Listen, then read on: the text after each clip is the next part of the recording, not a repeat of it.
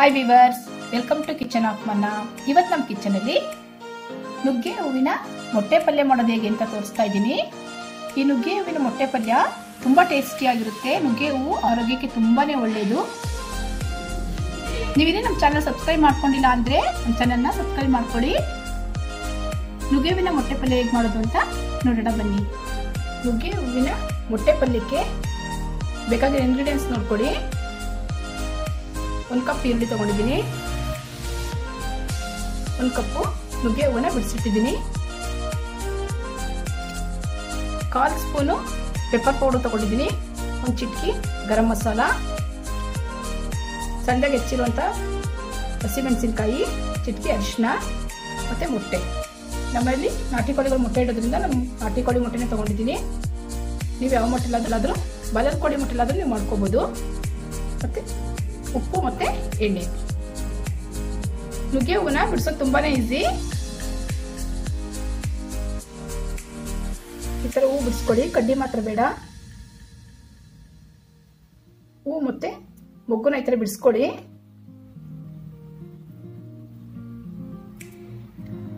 ಈ ಥರ ಬಿಡಿಸಿ ನೀರಲ್ಲಿ ಕಲ್ಲುಪ್ಪು ಹಾಕಿ 1-2 ನಿಮಿಷ ನೆನೆಗೆ ಬಿಡಿ. ಏನಾದರೂ ಹೂವಲ್ಲಿ ಹುಳಗಳಿದ್ರೆ ಕ್ಲೀನ್ ಆಗಲಿ ಅಂತ ನಾನು 1 ಬಟ್ಲು ನುಗ್ಗೆ ಹೂವು ಬಿಡಿಸಿ ನಾನು ಕಲ್ಲುಪ್ಪಲ್ಲಿ ತೊಳೆದಿಟ್ಟಿದ್ದೀನಿ. ಕಲ್ಲುಪ್ಪು ನೀರಲ್ಲಿ ತೊಳೆದಿಟ್ಟಿದ್ದೀನಿ. ಬಿಸಿಯಾಗಿದೆ, ಎಣ್ಣೆ ಹಾಕೋತಾ ಇದ್ದೀನಿ.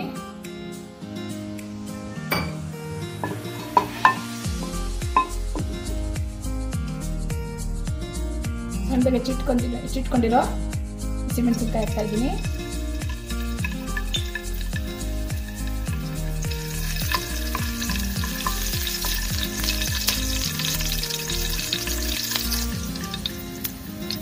ಈರುಳ್ಳಿ ಹಾಕ್ತಾ ಇದ್ದೀನಿ.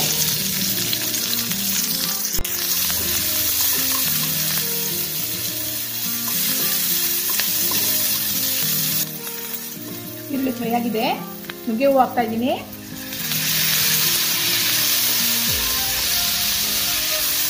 ಹಸಿ ವಾಸನೆ ಹೋಗ್ಬೋದು. ನುಗ್ಗೆ ಹೂವನ್ನ ಚೆನ್ನಾಗಿ ಹುರ್ಕೋಬೇಕು.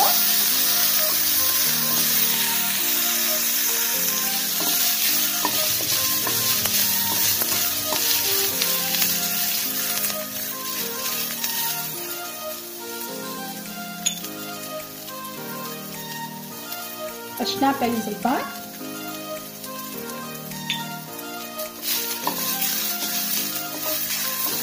ನುಗ್ಗೆ ಹೂವು ಇಲ್ಲಿ ಕಲರ್ ಚೇಂಜ್ ಆಗೋರ್ಗು ಹುರ್ಕೋಬೇಕು. ಇದಾಗಿದೆ.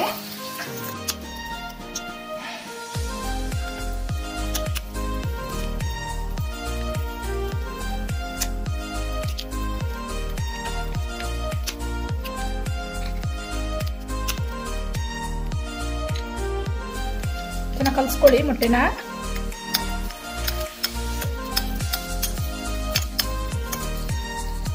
ಕಲಿಸ್ಕೊಂಡಿರೋ ಮೊಟ್ಟೆನ ಚೆನ್ನಾಗಿ ಫ್ರೈ ಆಗಿರೋ ಪಲ್ಯ ಜೊತೆ ಹಾಕ್ತಾ ಇದ್ದೀನಿ.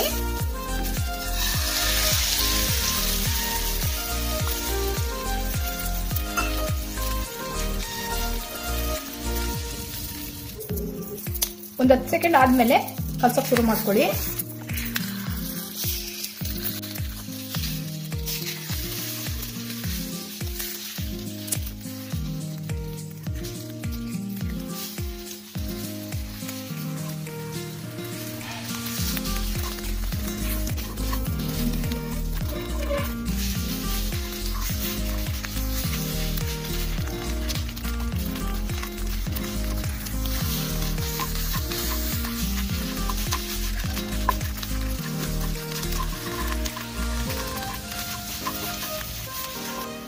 ಪುದೀನ ಹಾಕ್ತಾ ಇದ್ದೀನಿ,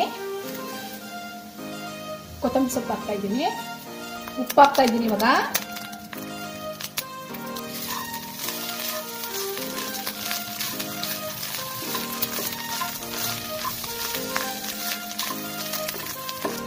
ಪೆಪ್ಪರ್ ಪೌಡರ್ ಮತ್ತೆ 1 ಚಿಟಕಿ ಗರಂ ಮಸಾಲ ಹಾಕ್ತಾ ಇದ್ದೀನಿ.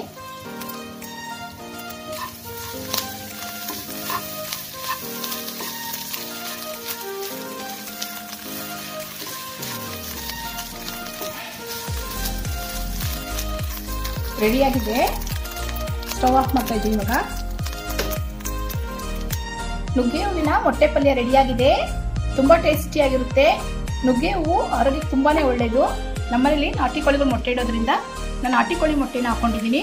ನೀವು ಬಾಯ್ಲರ್ ಕೋಳಿ ಮೊಟ್ಟೆನೂ ಹಾಕೊಂಡು ಮಾಡ್ಕೋಬಹುದು. ತುಂಬಾ ಟೇಸ್ಟಿಯಾಗಿರುತ್ತೆ.